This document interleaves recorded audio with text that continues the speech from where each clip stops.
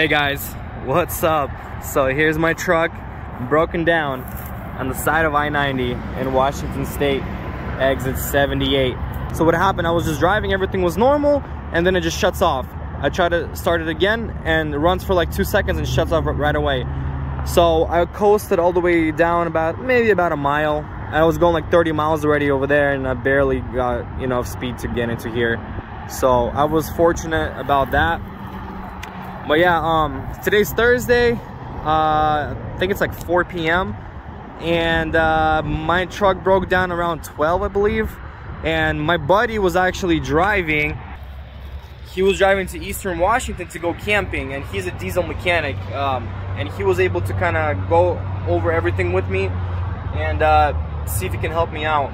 So far, we checked pretty much everything. We checked all the fuel filters, all the fuel lines, the fuel pumps, make sure everything is running, make sure it's getting fuel everywhere. Because at first it kind of felt like it was a fuel issue because it would start but it would shut off. But at the same time, I didn't think it was, because if it wasn't getting enough fuel, then it would just not start at all. But it kept starting and starting and starting. It just shut off automatically. So yeah, that's where we're at right now. One of the things we did, we took off the VGT, and apparently if the VGT gets stuck, it's gonna shut the truck off every time you start it also. But since we took it off, now I have to recalibrate it, which kind of sucks.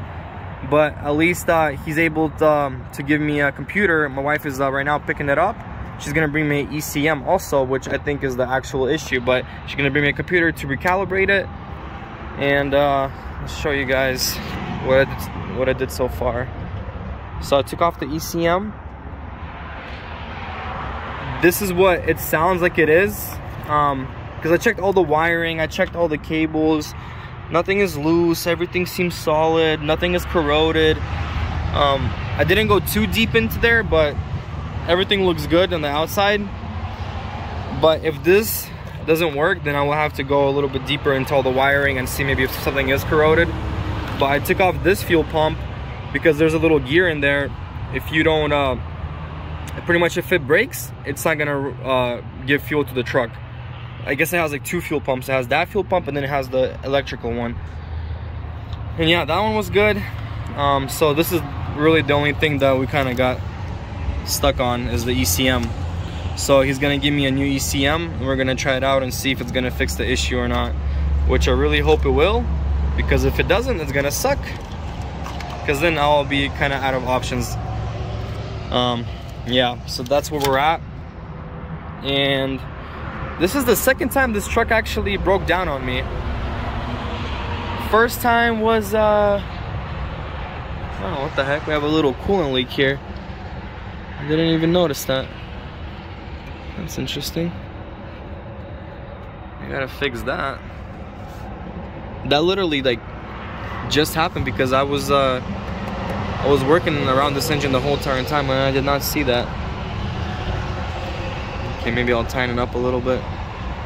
It's actually leaking quite a bit. That's weird.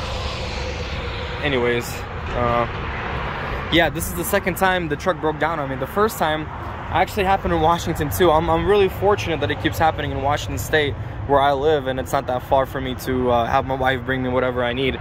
But my radiator cracked at the top and it was just blowing coolant everywhere, and I was barely able to get to Ellensburg, Washington, to Love's, and they actually replaced the radiator for me. But I had to go buy a new radiator from Bellingham, Washington. That's the only place in Washington State that they had a radiator, which is crazy. Like out of all the places, only Bellingham had it, which is a pretty, like, it's like a 3-hour drive away from Love's, Ellensburg. But yeah, that was the first time it got me stranded. The radiator, got that fixed, everything was good, and this is the second time. And this time it's a little bit harder to really know what's going on because it's not really a clear issue like, oh, that's wrong, that's broken or whatever. Here you kind of have to diagnose everything, kind of go through the fuel system, the wiring and everything. So yeah guys, that's where we're at. So I'm just waiting on her right now to stop by and bring me what I need. Yep.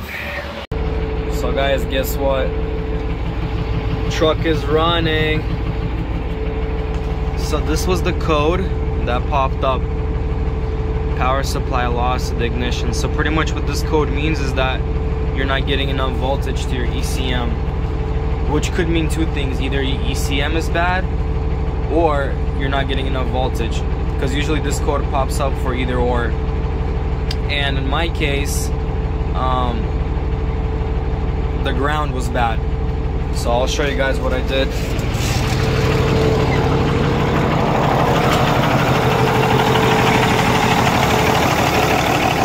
I ran these two right here. Those are negative, this is positive. And I just ran both of these negatives. I put a ground in there and I ran it back into the block. I don't know if you guys can see that, but pretty much I ran those two wires from the ECM to the block, and the block has a really good ground. And now my truck runs perfect. So that was very interesting. And the ECM that I got, it didn't fit one of the little, when you plug it in, there's like a little, like an L-shaped pin, and that pin did not match the pin on my truck. So yeah, kind of was a waste of time. But my ECM is good, just there's somewhere not enough power going to the ECM. And I checked all the wiring, I checked every wire almost possible, and everything looked good. So somewhere, I don't know where, but there's a bad ground. But we fixed it temporary, so hopefully we'll still make it to our... See that? Yeah, that's fun. Well, somebody's happy the truck is running. She can finally go home, right? Oh, you're so cute. Are you posing for a picture? There you go, that's a good picture right there. Give me a hug, baby. Mwah. Mwah. My little princess. What's up, bro? Come here, Ellie.